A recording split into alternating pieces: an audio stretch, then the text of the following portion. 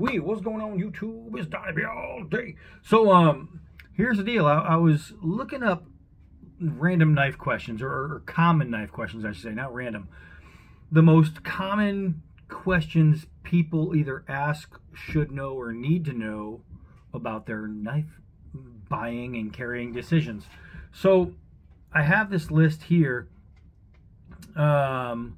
It's basically like, what's the best shape, what's the best steel, what's the best grip, how about things with certain things to go with certain things, and we'll go over some of this. So first and foremost, the very first thing we're going to talk about when you're looking at buying a knife is legality. If it's a knife you plan on carrying and making your daily bring with you, I'm gonna pick on one of my own designs. Make sure it's legal in your state. Like, I know where I am right now, this is completely illegal to carry. I don't really care about that personally, but you might. So be very, very careful when it comes to carrying something, especially with pointy knuckles and double-edged, and both are illegal in a very liberal and non-free American free state. So so that is very important first, just to get over about what is what. Legal matters. Another thing is, people always ask, should I go with a fixed blade or should I go with a folding blade? And a lot of that matters how you plan on using the knife, because with a fixed blade, I know I can do things like pry and wedge things out, and I can use it for fishing, for digging out grubs and things like that, which would be important if that's what I needed it for. If you were talking about a knife to open packages, to whittle with, carve stuff with, or even just to better conceal, which another big one, you want to go with a folding knife. A folding knife, unlike a fixed blade, where most fixed blades are going to have to attach somewhere. Can you find a stick blade? A fixed blade? Yeah, I have plenty of them that you can ride right in your pocket and have a pocket fixed blade. No problem. But for the most part, fixed blades are going to come with sheaths that are going to attach to a belt and dangle from you, which could bring on unwanted attention. Where folding knives, generally the only thing people could see and might see is a little clip dangling out of your pocket. But if you're looking for convenience and carry, as far as the public, this is it. You don't need a belt. You don't even need pockets. You can go right to your waistband. If you're a nudist, you can do it to your sandals. But there's always a way to carry a folding blade, where a fixed blade, you are just a little bit more limited. So another big question is, sticking with this topic of folders, what's the best locking mechanism, I should say, if you have gloves? And this one's kind of tricky, because not all gloves are considered equal, or are equal in thickness and the ability to use them in tight quarters. A liner lock is generally going to not be good with gloves on. Almost no kind of glove with a liner lock. Something like this, where it has a plunger lock on it, can be used. But if you're using big, thick work gloves, things like that, you might have trouble getting a good grip on something like that. Liners, frame locks, things like that. Anything you have to be able to get into something could be a little tricky. Even push buttons, if your glove is really thick, you might not be able to get directly onto that button. Where pretty much any glove is going to work is going to be any kind of classic spine lock, where all you have to do is press down and close. So if you plan on using a folding knife, where you're either going to be working a lot wearing gloves, or it's going to be really cold and you're wearing gloves, you might want to find something with a spine lock to really make life easy for yourself. So let's see, Grips. I actually did a video recently where I talk about grips and the importance of the material. But if you were going to say, what's the most well-rounded grip? What should I take above anything else? There's really two. Micarta, which you're going to see there. Any kind of linen micarta is just going to be absolutely great in the grip. Micarta just works out no matter what. It's super grippy. It's great in all weathers. Fantastic stuff. The other one, G10. G10 can be some of the grippiest stuff you'll ever get. You can get a G10 that's as grippy as rubber without it being cheap rubber. You can have a fantastic grip with G10. Is it the best in wet weather? No, but is it good in wet weather? Yes. Wet weather and cold weather, G10 is very, very good. Micarta is still a little bit over that hump, but in wet and cold weather, G10 is very, very, very good. So that if you're going to have a knife and you want a well-rounded scale, stick with G10 or Micarta. Bada boom, bada bing. So next would be best blade shape. And this is like the best all-round blade shape. Like if you were just going to have an absolute multi-use one blade shape to cover it all, it's going to be a drop point. The drop point is the most versatile blade shape there is. You could do, I can skin with a drop. I could chop with a drop. I could stab with a drop.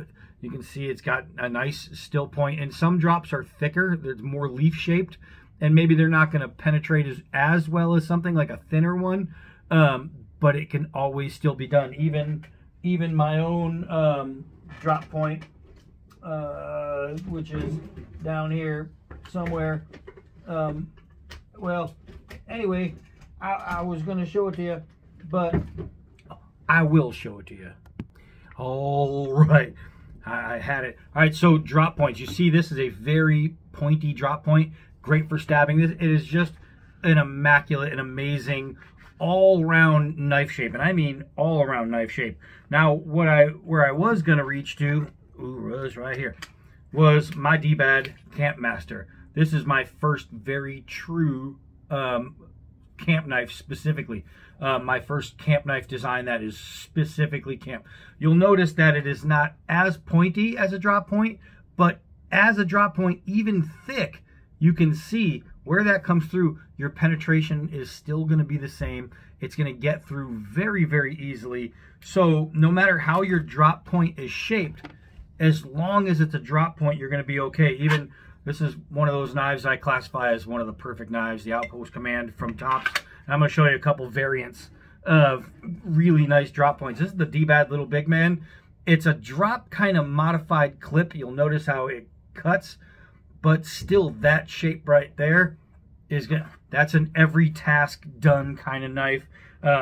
Condor puts out the Toki. There is a very round drop point, but still you can see it dips here, dips there, or rises there, and you're still going to have great penetration. And the last one I'll bring out is not a drop point, but it's a modified Tonto, kind of reverse Tonto, but it works just like, and this is one of my designs, but it works just like a drop point.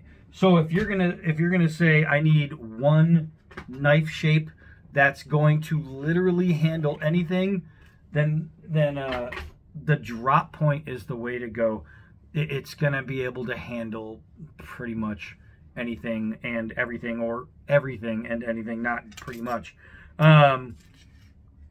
Outside of that, the last one we'll go over is blade steel. Everybody always, what's there's no perfect blade steel. There's no, a lot of people are jumping on the whole Magna Cut thing, and a lot of people jump on a whole bunch of all these like fancy freaky dicky knife steels. Let me tell you, when it comes to knife steels, there's two things you want to worry about: corrosion and edge retention. That's it. That's like the two things. Once you have a good heat treat, then that's going to predict the strength. The steel doesn't say, okay, this is a strong steel or a weak steel. If I had 440C or even 440 or 420A, and with a great heat treat, I could put it up against any MagnaCut or Bowler M390 with a bad heat treat, and the cheap stuff will perform better. You know what I mean? It really comes down to when you're talking about strength, comes down to that. Now with a carbon blade, you're gonna get better edge retention, and with a stainless blade, you're gonna get better corrosion resistance. So finding that balance, and I'll pick on one of mine again, D2. D2 is a great all-around steel. It's strong, it stays sharp, it's very easy to maintain. D2 is a extremely wonderful steel for all that. And it's easy to hone. You know what I mean? It's not one of these crazy steels. And you have other stuff like S30V.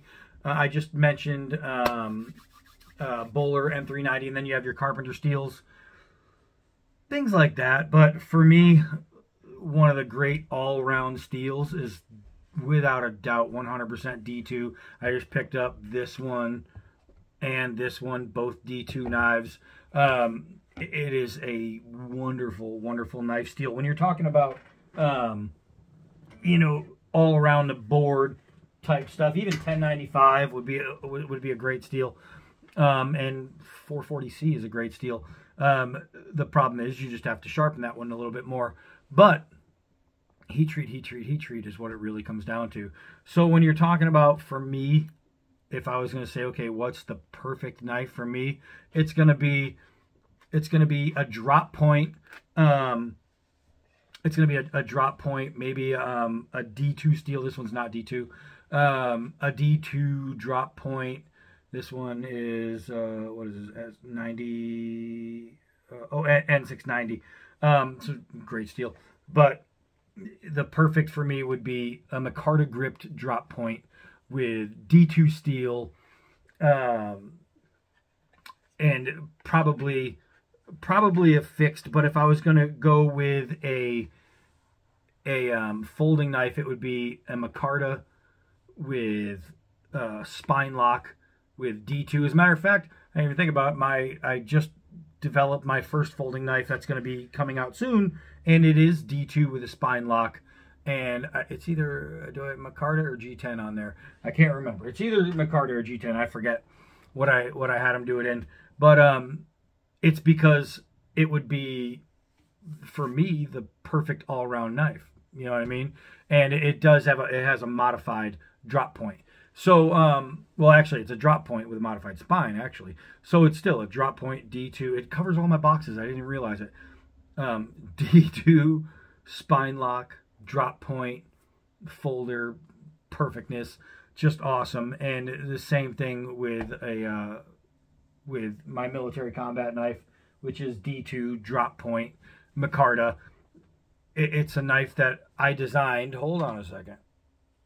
I keep forgetting, man. So this is one, and my folder is going to have micarta. So it will be, my folder is going to be micarta, spine lock, D2, drop point.